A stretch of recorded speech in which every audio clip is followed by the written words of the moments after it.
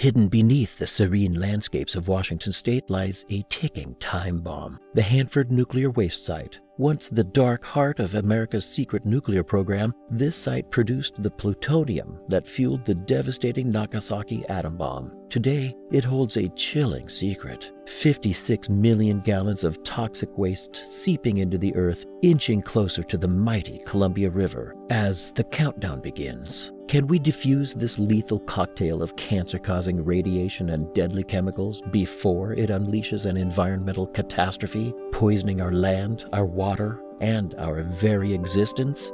Join us on a heart-pounding journey into the most contaminated place in the Western Hemisphere, where every second counts and the consequences of failure are too horrifying to imagine.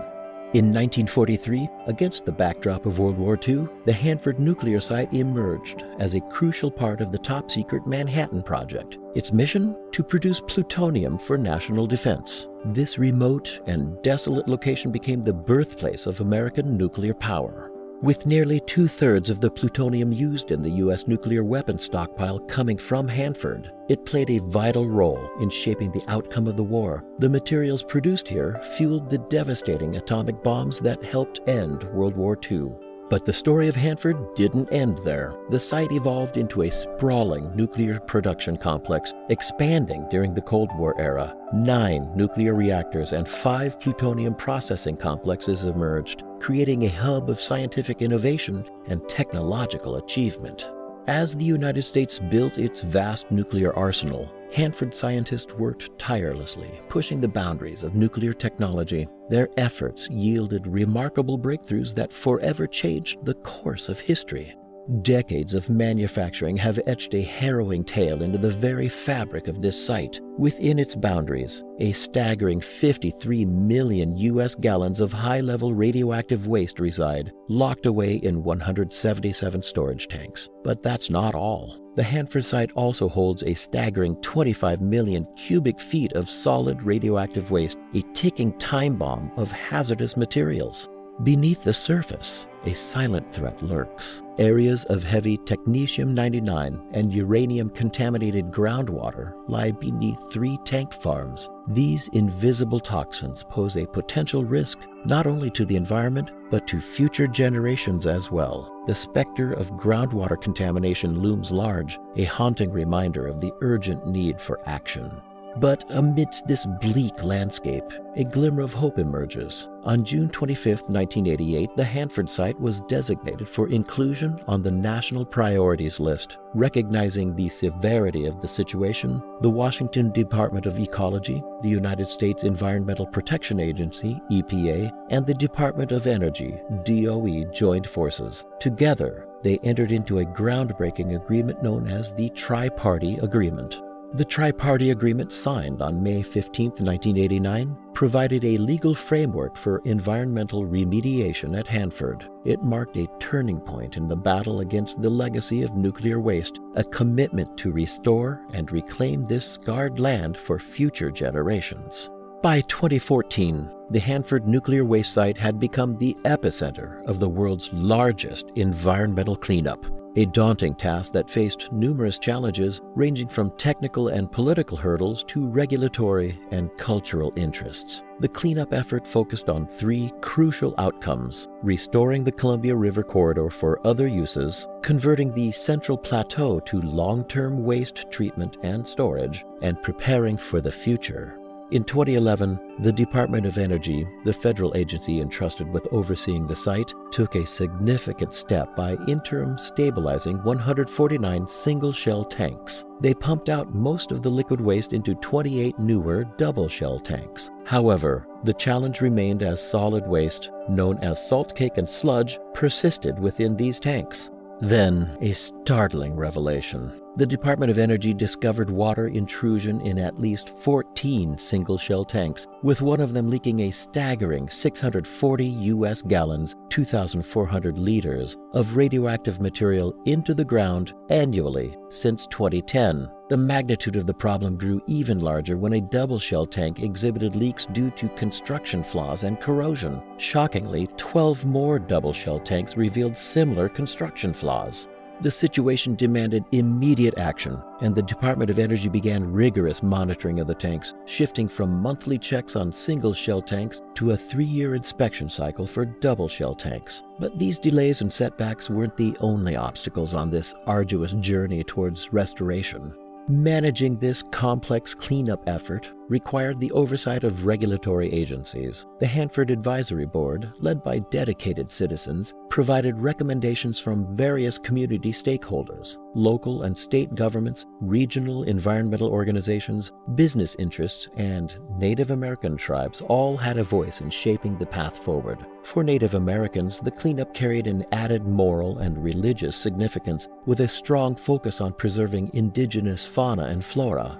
One particular treasure was the Untantum desert buckwheat, a plant with medicinal properties that grew exclusively in the area. Native Americans held the responsibility of safeguarding this unique species, highlighting the connection between cultural heritage and environmental preservation. Folks, do you know of any place in the Western Hemisphere that is more contaminated than the Hanford nuclear site in Washington? Kindly share your thoughts with us in the comment section below. And if you're enjoying watching this video, don't forget to like and subscribe to our channel for more exciting content. Now back to our restoration of the Hanford nuclear waste site in Washington State. For over 20 years, the Department of Energy, DOE, has been grappling with the task of treating and disposing of radioactive and hazardous waste at the Hanford site, and the numbers involved are mind-boggling. To put things into perspective, the estimated cost of waste treatment alone is a staggering $341 billion. Yes, you heard that right. And brace yourselves, because this colossal endeavor won't see completion until the year 2084. But there's more to this story than meets the eye. Here's where things get really interesting. Despite the magnitude of this project, the Department of Energy has faced criticism for not seeking an independent review of its work. Best practices recommend external validation, yet this vital step has been overlooked. So what exactly does the DOE plan to do with the waste? Well, hold on tight because we're diving deep into the radioactive abyss. The DOE intends to separate and vitrify the most highly radioactive portion of the waste held in 177 underground tanks. This high-activity waste, representing about 72% of the estimated radioactivity, will be transformed into a solid glass-like substance. The concept of vitrification might sound straightforward, but here's the kicker. The vitrification facility, an integral part of Hanford's waste treatment and immobilization plant, faces ongoing technical challenges. Completing this ambitious project is far from a walk in the park.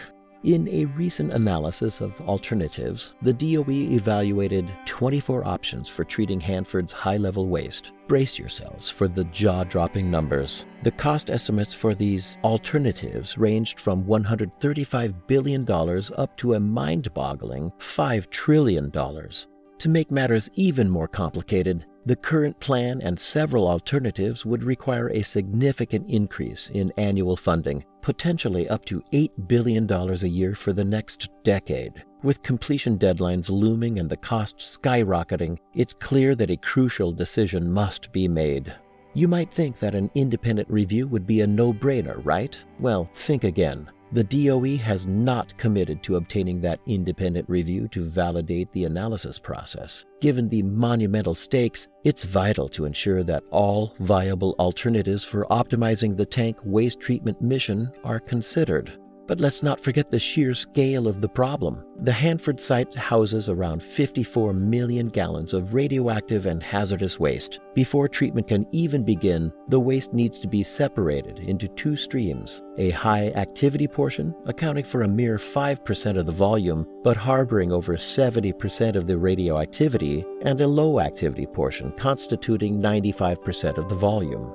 To complicate matters further, the high-activity tank waste is mixed with hazardous components, and by law, it must be vitrified before land disposal. The DOE has been actively exploring alternative methods to handle this high-level waste portion. Will they discover a breakthrough or face more roadblocks along the way?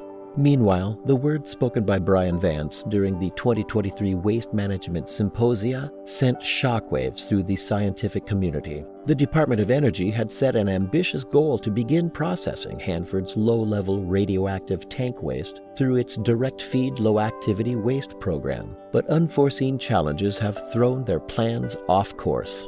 Under an agreement with Washington's Department of Ecology, the DOE was to begin treating Hanford's low-activity tank waste, immobilizing it in glass through vitrification. However, pandemic-related delays forced the department to push the deadline to August 2025. Despite this extension, the DOE had hoped to stay close to its original schedule by completing the cold commissioning of the first vitrification melter as a top priority for 2023. The DOE seemed to be making progress when they began heating the first melter in October 2022. These massive melters are designed to operate at scorching temperatures of 2,100 degrees Fahrenheit and were the key to converting the waste into glass. But as fate would have it, their journey was far from smooth. Regrettably, Tom Fletcher and his team experienced a failure in one of the components connected to the melter's startup heaters while attempting to initiate the heat-up process. This setback during the critical stage caused the Department of Energy to halt the operation indefinitely. However, their challenges did not end there. It was then that a vulnerability in the melter's Joule heating system was discovered. This system, responsible for maintaining inductive heat in the melter, was now a major obstacle standing in the way of progress. We are solving this vulnerability as we speak. We will go through a methodical testing process, and in the coming weeks to months, we will have a system that we can operate and get back up and running, said Tom Fletcher. The team is on a good trajectory to deliver in 2024, said Brian Vance. December 31st, 2024 is a very good bet for beginning DFLAW operations at WTP, he added. With the sun setting and hope shining brightly, we eagerly await the day when the Hanford nuclear waste site stands as a testament to human resilience and innovation. The journey continues, and the countdown to a brighter future begins. If you enjoyed watching this video, don't forget to like, comment, and subscribe to our channel for more exciting content.